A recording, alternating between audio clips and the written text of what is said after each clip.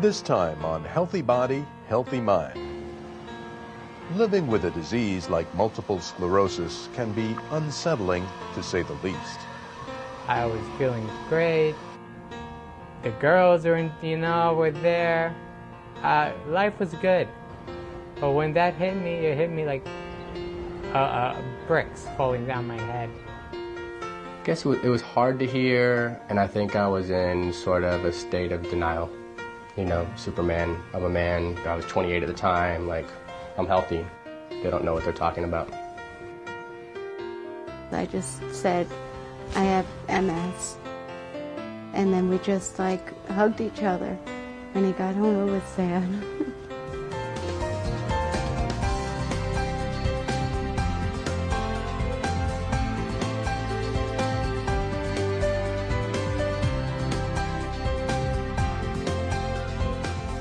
Major funding for Healthy Body, Healthy Mind is provided by Sanofi Aventis. Throughout the world, every day, everywhere, working for what really matters, health. And by GlaxoSmithKline, improving the quality of human life by enabling people to do more, feel better, and live longer. Additional funding provided by Shire. And by Partridge Foundation. And by Burlex.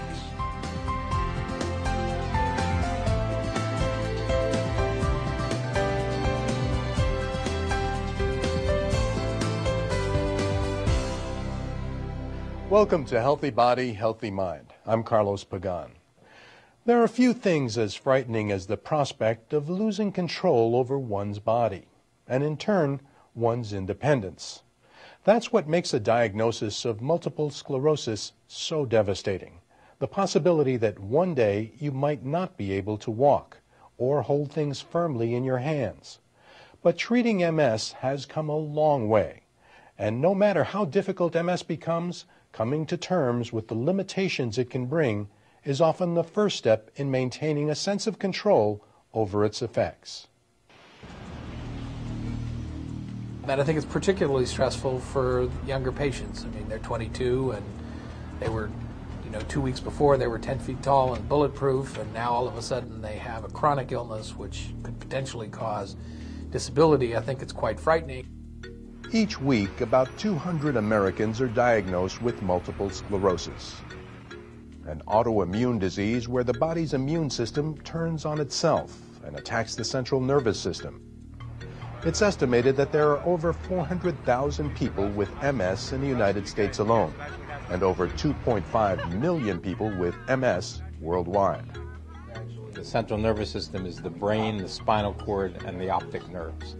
And it's traditionally a disease that has been thought to affect myelin. Myelin is the fatty substance that surrounds nerve fibers. You can think of it sort of like the insulation around an electric wire.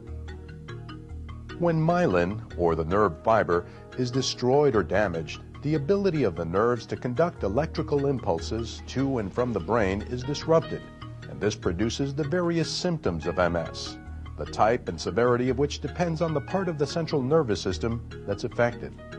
MS is a disease that begins, as I said, somewhat randomly in the nervous system, and where it happens to begin for that individual obviously dictates what symptoms they're going to have. If it begins in the optic nerve, the person will experience diminished vision in one eye. If it begins in the part of the brain that controls movement of one side of the body, they'll present with paralysis or weakness on that side. If it involves the sensory fibers, that'll be numbness or tingling. If it's in the brainstem, it might be double vision or dizziness or something else. So it's very much individually based on exactly where that first attack happens. The individual nature of MS is as much a hallmark of the disease as its unpredictability. But there is one thing that probably everyone with the disease shares: the sense of devastation they feel when first diagnosed. And then he came in and he told me that I had multiple sclerosis, and it was like the end of the world to me because I didn't really know anybody that had it. I didn't know what to expect. When the neurologist told me, it was everything that I hoped that wasn't true came to fruition. Perhaps one of the most troubling things about MS is its unpredictability. The variation in day-to-day symptoms can often create its own tension. What's it like to live with such uncertainty? As we'll see, with determination, proper treatment, and a positive approach, life can go on as planned for many patients.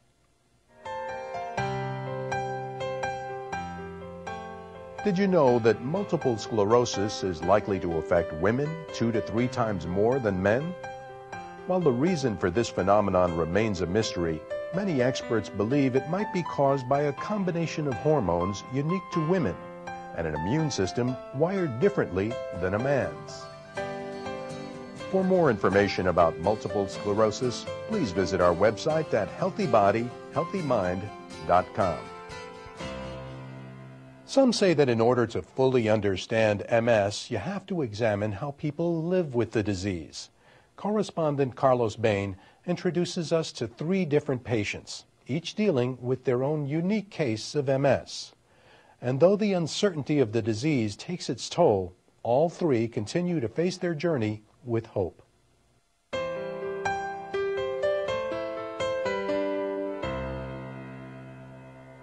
For most people with multiple sclerosis, life becomes a roller coaster ride of ups and downs.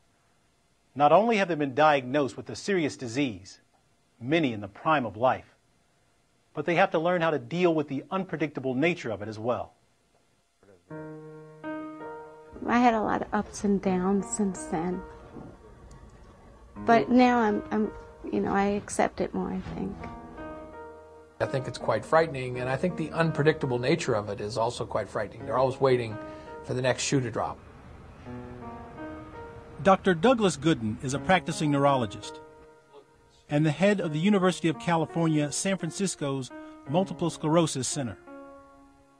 When's the next episode going to happen? When am I going to really develop disability? Will I be able to walk in 5 years? And it's very hard to predict in anybody. In general, most of us who enjoy good health can count on the fact with a reasonable degree of certainty that we're going to wake up the next day and things are going to be okay physically.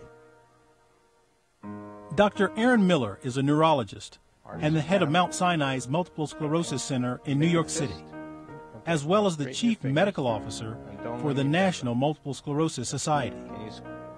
An MS patient lives with the threat that on any given day they may develop new symptoms that could impair their vision, could impair their ability to walk, their dexterity in their hands. So what causes MS? Is it due more to genetics or one's environment? If I answered either of those 2 questions, I'd simply book my tickets to Stockholm and collect my Nobel Prize. The cause of MS is a tremendous mystery. Nothing there, right? And it's probably a complex interaction between genetic factors and the environment. We know, particularly from twin studies, that identical twins, if one twin has MS, the other twin has about a 30% chance of developing MS.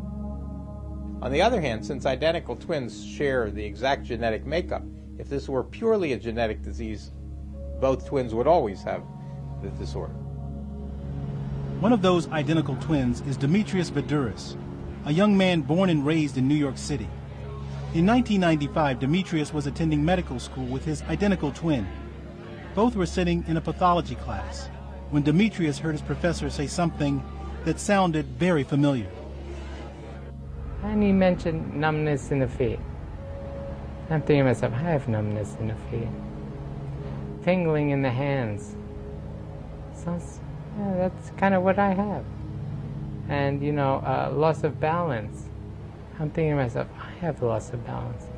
And I whisper to my brother, I go, these are the symptoms I have. And he goes, you're crazy.